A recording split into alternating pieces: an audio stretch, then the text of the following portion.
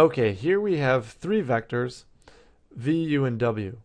And so far we've looked at vectors with two components, and when we were graphing them or thinking about them visually, we thought about them in the plane, in 2 dimensions. When we had a vector with 3 components, we graphed this in 3 dimensions.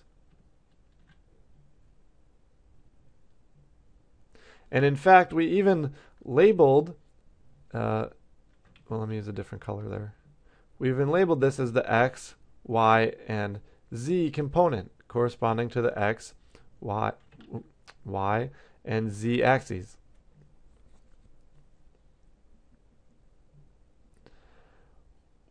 When we go to higher dimensions, dimensions greater than 3, so here we have a vector w with n dimensions. Let's say, for example, that n is 4. So this vector has 4 components.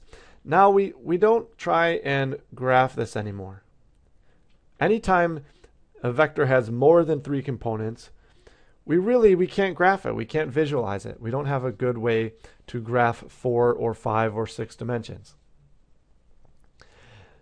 But the beauty of linear algebra and the power of linear algebra is the fact that we can take what we know from here, and from here for that matter, and we can push those concepts to higher dimensions, to 4 dimensions, 5 dimensions, 100 dimensions, 1,000 dimensions.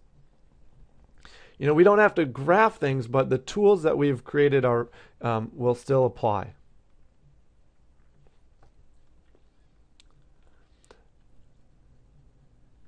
Okay. So let's talk about some things, some technical details here. One is the fact that vectors are ordered lists of numbers. They're ordered lists of components, right? First, this vector has the component v1, and then it has v2. We already talked about the order, how the order matters. Well, that means that v is what's called a 2-tuple.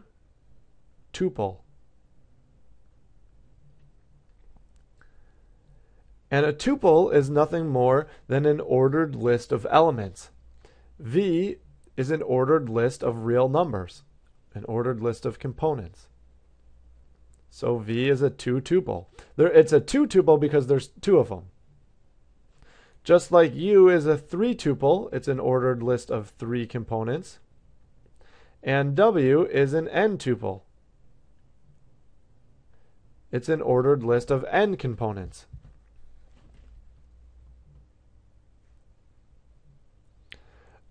Okay, now we have the tools for talking about the definition of Rn.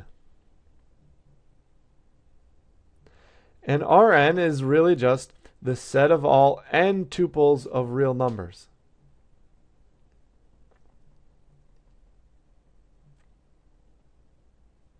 So, for example, if you have a vector with 2 components, that is an element of R2. Because R2 is the set of all 2 tuples,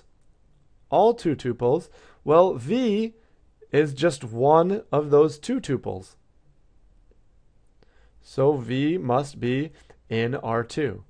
And R2, we can loosely think of it as this plane. I mean, we haven't defined what a dimension is, but we can think of it as the 2-dimensional plane. So this is R2. Just like U is an element of R3. R3 is all 3 tuples of real numbers, and U just happens to be one of those 3 tuples of real numbers. So U is in R3. And R3 we can think of as the 3 dimensions. And again, we haven't formally defined dimension, but we can think of it like that. W similar to the rest, is an element of Rn.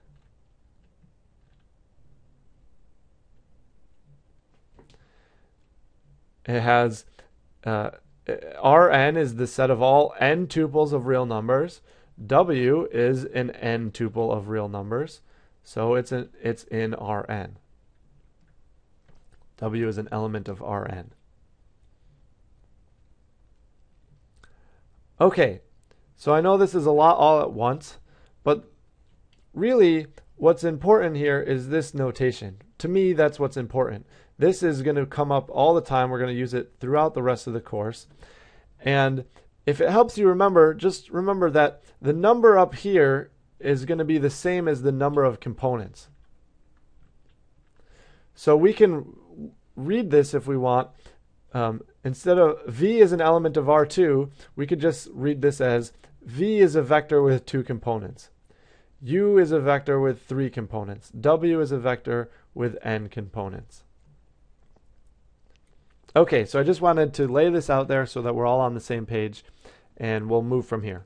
See you then.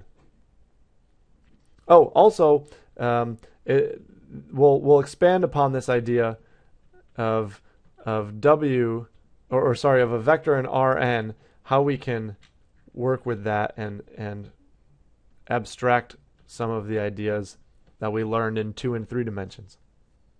Okay, see you then.